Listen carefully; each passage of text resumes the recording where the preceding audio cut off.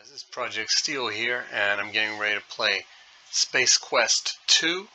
It's the sequel to the last one, obviously, Space Quest. I believe Space Quest came out in 87, 86 or 87. I'm not sure what year this one came out in, but it's definitely an old game, and I played the first Space Quest as a kid, but I never played this one, so this one's completely new to me. So let me go ahead and give it a shot. Log on for duty, enter your name. Oh. Project Steel.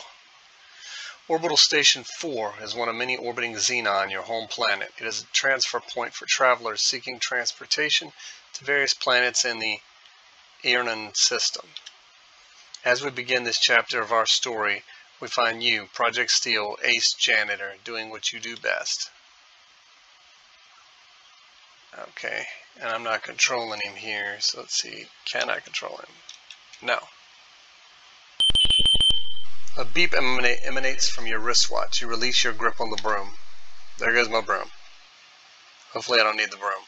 The broom floats away, never to be used again. That makes the third one this week. Wait till your boss finds out. Okay, now I can move around. Let me look around. It's always the best thing to do first. You're working outside Xenon Orbital Station 4. This area hasn't been completed yet. You have been sent out here to remove construction debris and space dust. Experiencing any debris. Okay, that's not important then. I've lost the broom, so I'm assuming I need to go back inside. I don't know if this is the door. No? No door here? What is that on the ceiling? Look at ceiling. You stare at the ceiling, which as usual is overhead. Nothing exciting is learned through this act. Come on, man. There's a big red blue thing on the ceiling. Okay, I don't know where to go, so I'm going to go this way. It looks like a grid, but it could be glass. Nope. Due to an obvious lack of common sense, you have stepped off the edge, lost your magnetic grip of the ship, and drifted to your death. Another senseless tragedy. You can help prevent this. Vote yes on lobotomies.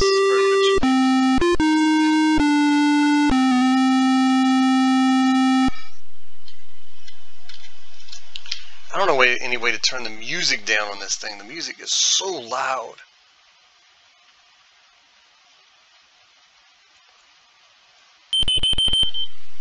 Alright, yeah. Alright, I'm back where I was. Let me save it here so I don't have to go through that little scene again. Save.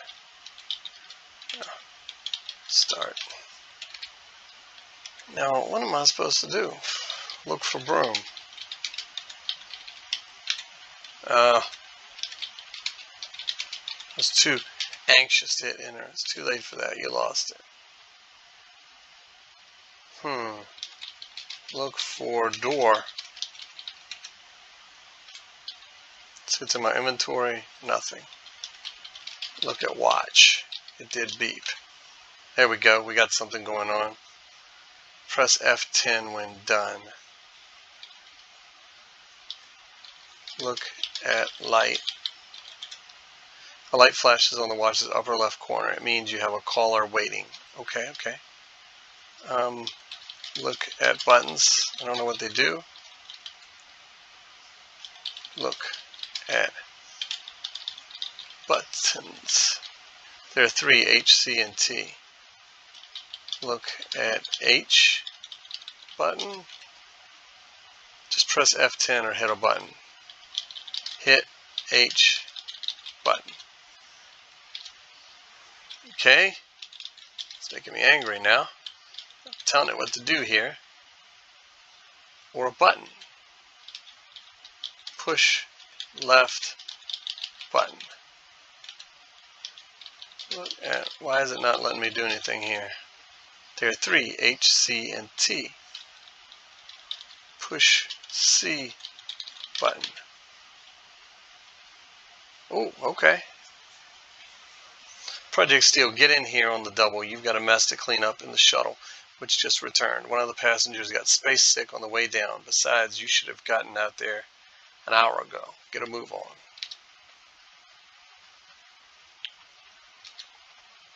With that, the image disappears. It's crazy. Back then, that was science fiction technology. Then, imaginary, but we can FaceTime all we want now. Where's the door? Where is the door?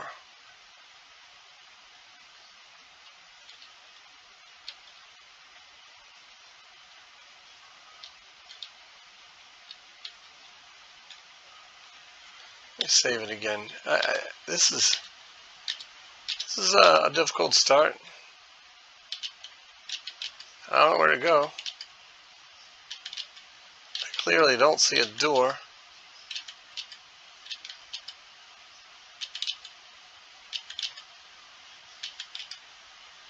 Seems like it'd be right there, maybe.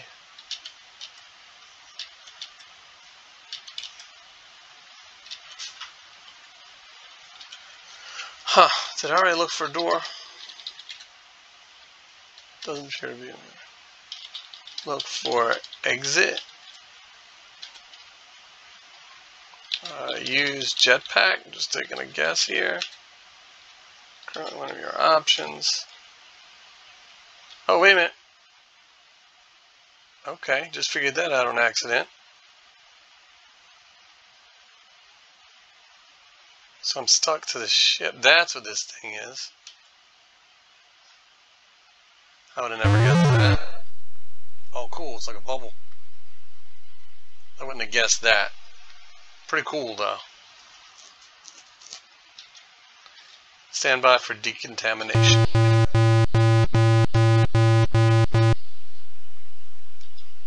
I hope I'm decontaminated.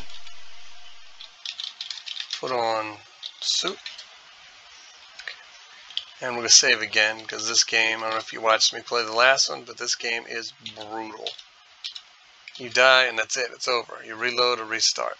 So you got to save a lot. It's always good to look around, like I said. This is the airlock chamber. From here you can gain extra vehicular access. Spare suits hang on the back wall. Some lockers are mounted on the side wall. Usually if it mentions something, you should check it out. The lockers are all closed. There's nothing too interesting about them. But not this particular case. I didn't want to actually step on that again. Oh, that's pretty cool. They got some guys in the foreground. It's about time you got in here. Project Steel, head for the shuttle bay on the double. I'm warning you, you're on your last leg around here, bud. One more screw up in your history. Wasn't I a hero from the last one? He then orders the transportation officer to send you directly to the shuttle bay and nowhere else until the job has been completed. Look around. You're in the transportation control room of the orbital station. The room is abuzz with activity as technicians monitor XOS-4 operations. A pneumatic transport tube is accessible from the walkway above. Oh, I see it up there, that red thing. So I guess this would be an elevator. Now he said don't go anywhere else. I'm going to save it and I'm going to try to go somewhere else. Let's see, he went out this way. I can't go that way. Alright, I suppose that's where I'm going then.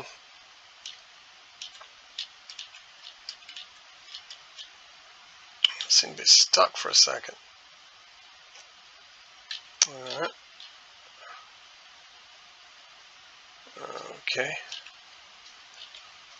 I see it's a tube. Is it going to like, does that like a little pod? I get in it and shoots me down the tube. It's pretty cool. Yeah. Shoop. And boom. Well, that's a big shuttle. I didn't have anything that big in the first Space Quest. Exciting. I'm here to clean up vomit. Alright, let's look around here. You're in the orbital station shuttle bay. A shuttle fresh from a passenger drop-off on Xenon is refueling for its next trip. A pneumatic transport tube is accessible from the walkway. A refueler replenishes the shuttle's supply. Look at shuttle. The shuttlecraft is your standard 10-passenger short commute vehicle. It was primarily designed to ferry people and supplies between orbital stations, Xenon, and other orbiting spacecraft.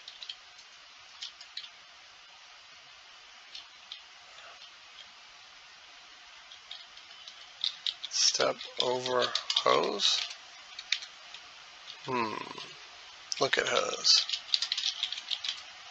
Nothing special about the hose. It merely provides a means of routing fuel from the refueler to the vessel. Okay. Can I walk under the ship? Oh, I can. Alright. You enter the shuttle and start sniffing around for the mess you must clean. You're surprised to find that the shuttle is not empty. There are two extremely ugly suckers walking towards you. Hey, what the? Your favorite expletive here. It's a trap. Your protest is cut short as two interstellar ruffians proceed to thump you unconscious. Everything fades. Oh, and it did. Time passes. More time passes. A strange dream turns into the realization that you are being shaken and talked to by a voice unfamiliar to you. A dull ache triggers a distant memory of a scuffle in which you were the focal point.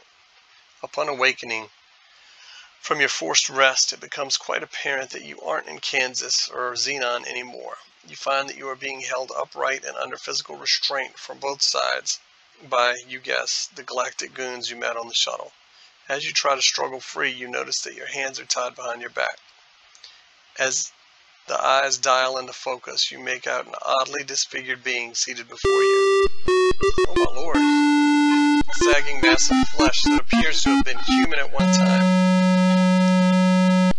Tubes and wires extend from his body, leading to machines which keep him alive. Suddenly his visage stirs and he begins to speak. He looks like Darth Vader when he got his helmet pulled off, except blue.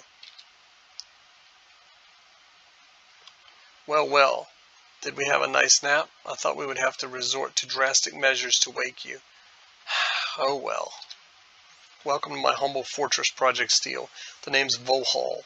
Sludge Vohaul. I was the genius behind the star generator when it was still in the concept stages. Oh, that's the thing I blew up.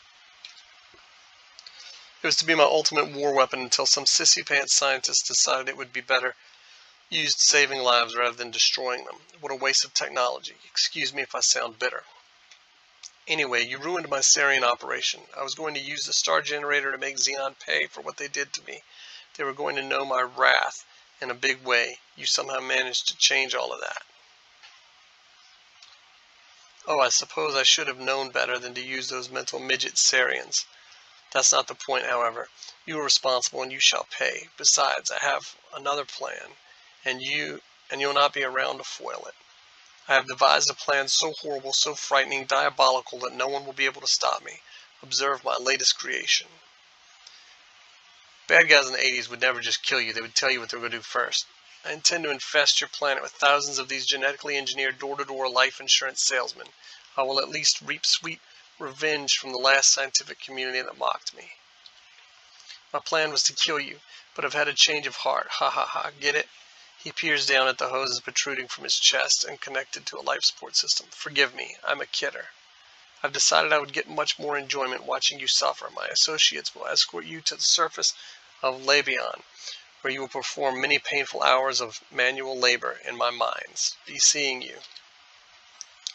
An injection renders you unconscious. Your drugged carcass is loaded onto a shuttle. Upon reviving, you look through the viewing port to see Vohaul's massive asteroid fortress getting smaller.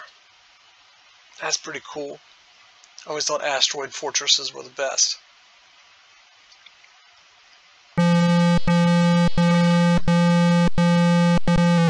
Is that a guy? Yeah, it is. Looks like an ape-man or something. After touching down on a giant landing platform, you were ushered to a hovercraft waiting to transport you to the mining site.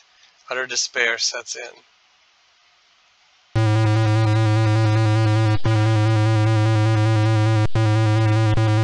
a lot of story in this one.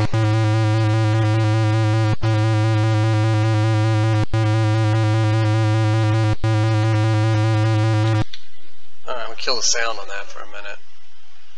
The last one didn't have as much story. Can I do something? No.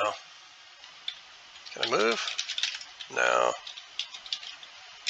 No. Can't do anything. Let me cut the sound back on. Uh-oh. Oh great, I suppose we're out of fuel. Way to go, Gorf Breath. Don't blame me, it was your turn to fill it up. You're always forgetting to do it. Wait till the master finds out. You're in big trouble. Hey, don't talk to me that way, you slime bucket. I filled it last time. Dip. The argument between the two guards is cut short as gravity reasserts itself.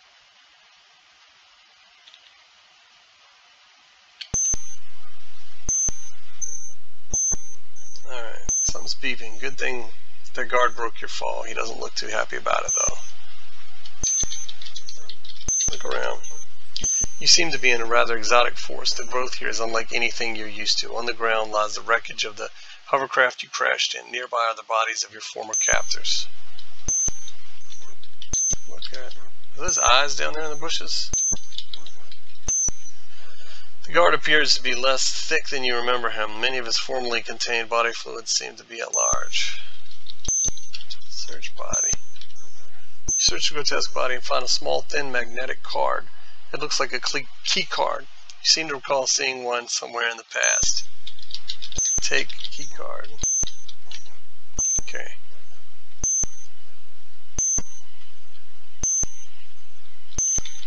Look at hovercraft. The hovercraft has been reduced to a mound of twisted wreckage. Everything that was straight is bent. Everything that was bent is benter. There appear to be no salvageable parts. Let's search it. There's a beeping. Figure out what that is. Everything inside is twisted and bent. You do notice a button with a flashing light next to it. It seems to be emitting a high-pitched beep. You press the button, the light goes dark, and you no longer notice the high-pitched beep. Okay. Let's look at it now. You see a normal button and light. The light is currently off. Let me check my watch. Do I have it? It does not seem to be in your sight now. I've got an order form, a dialect translator, and a key card. What's the order form? There's an order form you removed from a magazine for a free Labian terror beast. Mating whistle. It's ready to be mailed. Okay. Let's save it. Oh, no, I didn't want to do that. Always leave some old saves in case you mess up real bad and have to go back even further. Okay. So, I guess I just got to pick a direction. Can I go? I probably can't go down. The foliage here is much too dense for you to pass through, so I can either go left or right. I want to go right first. Okay, some giant pink mushrooms. My gut's telling me to go left, but for some reason I want to try right. Look around. You are standing in a dark, damp portion of the forest. There are some very large mushroom-like growths here. Look at mushrooms. Aside from their enormous size, they appear to be your average garden variety mushrooms. Maybe I can grab a chunk. Ooh, nope. He's smiling. The mushroom ate me and it's smiling. Holy jeez, boy, that mushroom thing sucked you clean up. You can't move a muscle nor see a speck of light. You begin feeling waves of tingling warmth and moisture. Suddenly it's not so bad in here. Wow, check out the colors, dude. Your body and mind enjoy the short-lived buzz that is a side effect of the lethal poison you now marinate in. You're oblivious to the end.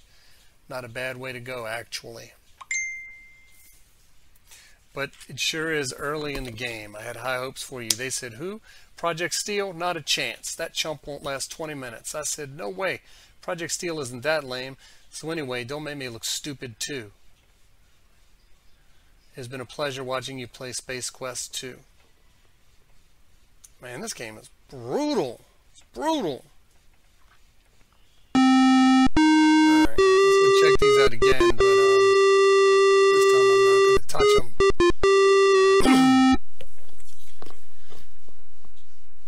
I can't tell if I can go to the right or if I can go up. Looks like I can go up. And what use am I going to have for these giant pink mushrooms? Maybe if somebody's... The foliage here is much too dense. Maybe if somebody's following me, I can run between them and they'll get eaten up. I don't know. Maybe they don't have a use. Let's see. Foliage here is much too dense. Okay, well, it's a dead end. Alright, I guess I'll just head back. And I'm going to be very careful not to touch the mushroom. I wonder if all of them will smile after they eat me. Okay. Oh, there's the other guy's body. I didn't see it before. Come on, man. What is that? Ah, you fall into the bottom of a concealed pit. You might have survived the fall had you not come in contact with several 30-centimeter long spikes planted vertically along the bottom of the pit. Come on, now we just got random pits. Another senseless tragedy. You can help. So that's why you have to save often in this game, because it's just crazy. How would I ever know that was there? I'm not going back. I know the mushrooms are there. I don't need to go back. I'm going to search this guy's body. Nothing. Alright, time to go left. I guess my gut instinct was right when it was telling me to go left in the first place. Oh. Well, that's interesting. What if I go up behind this tree? It looks like maybe I can walk behind those bushes over there. Those eyes in the background are freaking me out.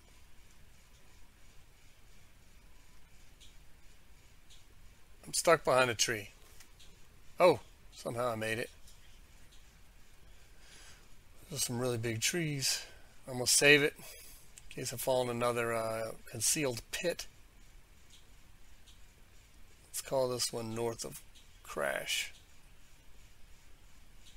Suddenly, from somewhere to the east, you hear a twang followed by a high-pitched shriek. That doesn't sound good. I guess I should probably check it out, though. Hopefully I can go this way. Oh, cool. What is that?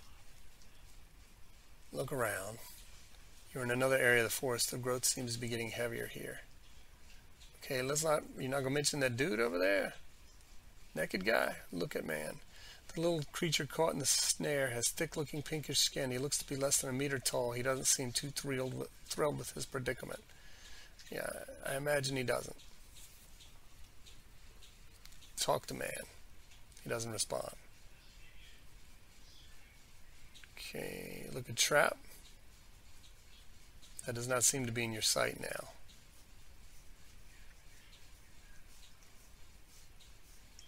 Look at rope. The rope looks brown and long. Untie rope. You're too far away.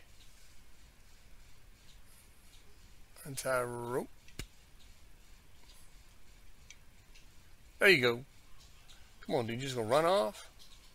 Oh, he's coming back. He's going off. Before disappearing through a tiny hole in the brush, the little creature gives you a long glance. Okay, well, hopefully that means he's going to come back later and help me when I need it. Maybe untie me from some kind of snare.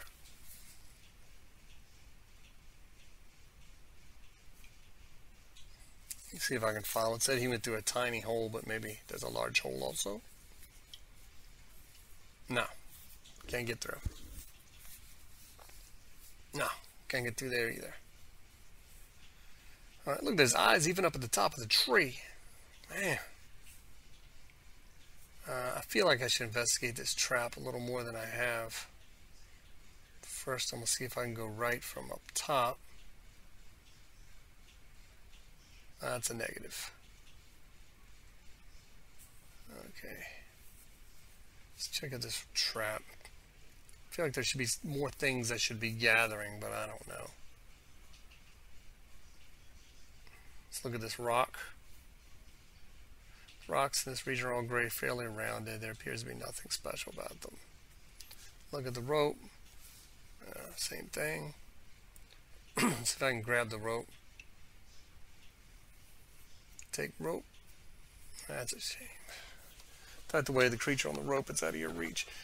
A rope would come in very handy. Ropes can be used for all kinds of things.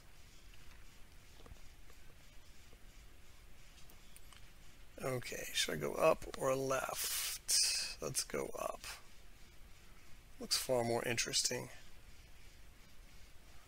I don't know, the edge on the left also looks like it might pull the dense foliage line on me.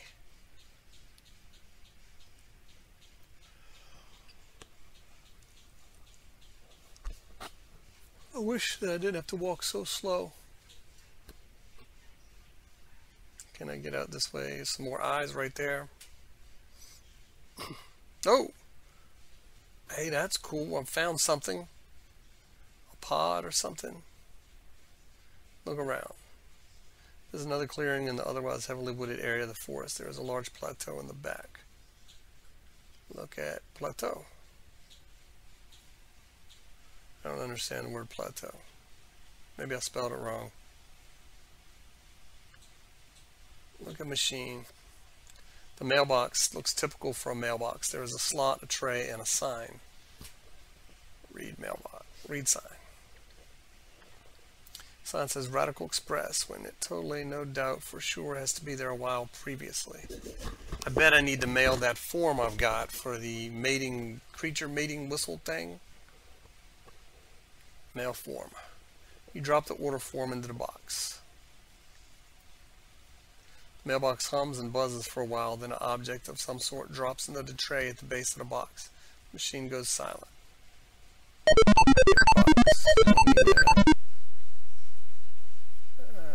Get object. Okay. Now what is object?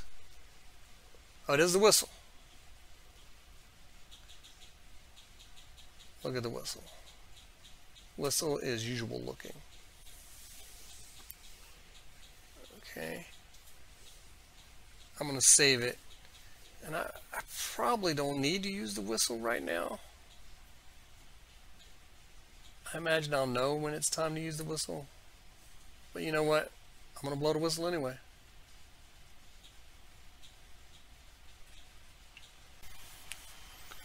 Okay. So blowing the whistle doesn't seem to be doing anything. Not yet, at least. But you know, it said, I don't remember exactly, the whistle was for some kind of alien beast mating whistle. So I guess if I blow it at a time when I'm not supposed to, then nothing's going to happen. If I blow it at the right time, then some kind of alien beast is going to come charging in and help me out of whatever sticky situation I end up in. So I guess that means that whenever I'm stuck and I don't know what to do, I can blow the whistle and hope for the best. If you hear something, it sounds not unlike the hovercraft you wrecked in. Well, I don't want to stay around for that. If one of those hovercrafts come around, they're either going to shoot me or they're going to capture me and take me wherever it is I don't want to go. Maybe that's part of the story, to get captured, but I doubt it. Let's see if I can go up here. Can't go left. Oh! Now, there's a guy again, or else it's a bunch of them. Look around. You're in another clearing in the forest. This one seems to be occupied by a type of growth you are not familiar with. Look at growth. It appears to be some kind of overdeveloped root. There is a pulsating growth near the middle which is connected to several meters of root-like appendages. Okay. What's that guy doing back there? I ain't gonna mention him. Look at man. The odd little pink dude is running away. Of course he is. Of course he is. Alright. Okay, I kind of figured that's what was gonna happen if I touched the root. Yep.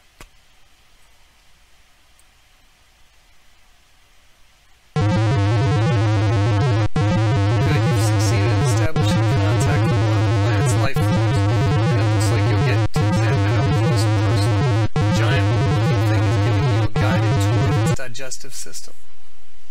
What you experience next is too horrible to describe. Let's just say that you die as a result. You are dead. Trust me. Gosh, that's brutal. So this thing is going to be like a maze. May please you know that during the night it didn't digest well, and gastric distress made it extremely uncomfortable for other root monsters. So I gave him gas. He farted all night. Okay, I'm going to make that long walk back. Alright, let me try this again. We'll save it first.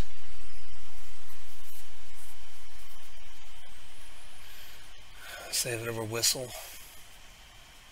So I need to make it through this maze. Doesn't look that hard. See, it's 2 different loops. I imagine I have to go to the big loop. A little bit further to go.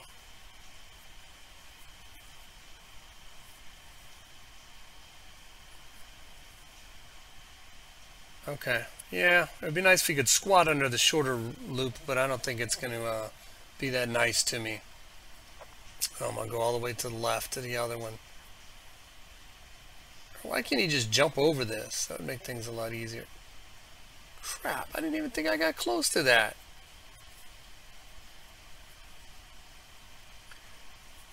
Alright, I'm going to try to make it through this. Okay, I've made it this far. I had to save a whole bunch. It was very stressful. I've got here. I think I can get it from here. So that took me about 30 tries to get to this point.